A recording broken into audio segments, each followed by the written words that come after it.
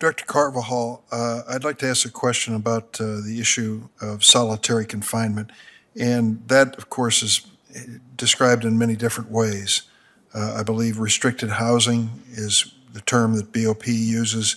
I've heard administrative separation, a number of different categories, but it usually means that an inmate is confined to their cell for up to 22 hours a day and given opportunity to leave the cell for exercise or other reasons for maybe 1 or 2 hours. Is that a general definition that fits with BOP guidelines? Yes, Senator. So I'd like to ask you this. First, I'm starting with a premise I want to see if you agree with based on a lifetime of service in correctional institutions and your current position. The Department of Justice issued a report in 2016 that noted that the use of restricted housing, quote, can cause serious, long-lasting harm and should be, quote, used only as necessary and never as a default situation. Do you accept or disagree with that conclusion?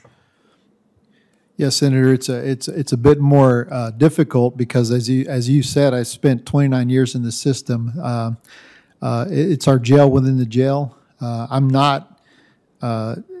We've always looked for alternatives and other ways to do it. It should be a last resort.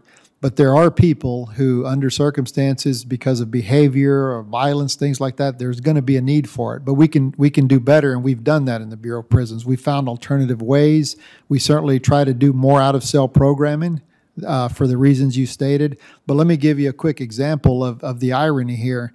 Much of the scrutiny we received during COVID was how we were isolating inmates. The word in and of itself, isolation, it requires us to place someone in a cell by themselves for medical reasons. So there's a simple irony that we're being scrutinized for restrictive housing, yet you want us to medically isolate somebody, and then we have to balance that. So there is a difference. We have found alternatives. In fact, your facility in Thompson is serving that purpose. They're called, half of that mission, as you're well aware, Senator, is a special management unit. The other half of that, I'm proud to say, is a reintegration housing unit. There's 700 inmates on that side in a reintegration housing unit that would otherwise be in special housing based on their issues, whether it's management or protective custody. So we utilize that facility. Half of that mission is to prevent and keep people as much as possible out of restrictive housing. So we're continuously looking at this. Our numbers have gone down. They were well over 10,000, as you're well aware. I know this is an issue that's been close to you and you monitor. Pre-pandemic, we were already dropping them down. In my prior position as assistant director, I was supporting Director Hawk Sawyer's vision to lower those numbers. And that's how we came up with the the reintegration housing unit. So we are looking at ways to lower that number and alternatives, but it is something serious, and we get inmates out of their cell as much as possible, and we certainly have procedures to check on them routinely and provide them the same services.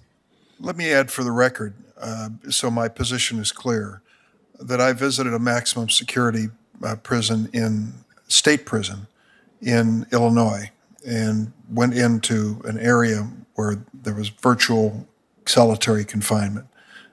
They were just a few exceptions. And I, eye to eye, spoke to the inmates. And I'll never forget one who looked to me like a mild-mannered college professor. And I said to him, "What are you here for?" He says, "Originally, or since I've been in prison." And I says, "Today." He said, "Well," he says, "I told him if they put someone in the cell with me, I'd kill him," and I did. He just said it that matter of fact. And I've since explored the case. That's exactly what happened. There's no doubt that that man should be in solitary confinement until such time as there is assurance he's not a person that will harm another person with him. I understand that. There are people who fit into that category. But I'm trying to weigh what the Department of Justice said in 2016 with the cost of solitary confinement to someone who is not in a desperate situation like the one I described. Now, I hear you saying when we have to deal with social distancing, I'm separating some people for medical reasons. It sounds like you're saying. And I don't want those counted against me in terms of efforts to reduce restricted housing. Is that a fair summary of what you said? Yes, Senator. I want to reiterate the challenges that we undergo in our environment. You know, certainly if we can find alternative methods to house somebody, we're always going to do that. Having been a warden many years and working through this, there are always, as you described, there are always people who are going to have to be there for everyone's safety. But most of those folks have committed some kind of misconduct or something, and we are finding alternative methods to deal with that as appropriate. And we do that when we can, and we're committed to doing that going forward. I want to thank you for being here, and I'm sorry it took 2 years. We should be meeting on a more regular basis. The participation of the members of the committee is an indication that we all have an interest in what you're doing. It's very critically important to the security of America and to proving our humanity in the process. So I thank you for being here today.